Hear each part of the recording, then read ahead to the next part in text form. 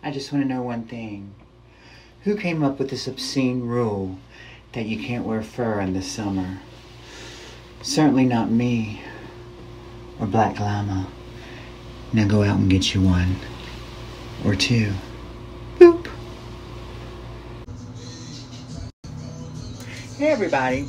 So I wanted to make a quick video because I want to come out publicly. First of all, thanks for all the love and support on the Jane Mansfield video that tribute. But first, quickly, and I'm getting my hair is fried. I'm getting my hair done and everything. So you see, I have my hair. Woo, just getting it done. Anyway, I want to come out publicly against the NETSPEND cards. I have 2 accounts with NETSPEND, and they have canceled both of them because of my spending habits, which to me seems like that's some type of prejudicial reason. And I told them, you have canceled my account for no reason. What is the reason? Is it because I buy things from all over the world? When I buy Chanel, when I buy Gucci,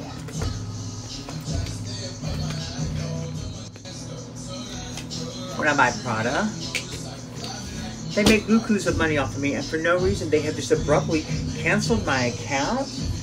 And I told them, I have a big mouth with a substantial following. So I'm telling everyone all over the world, in Germany, America, Egypt, all you countries who love me so much, Czechoslovakia, where I'm #1, avoid the NETSPEND card. It doesn't matter if you have this number or not, they don't use anymore.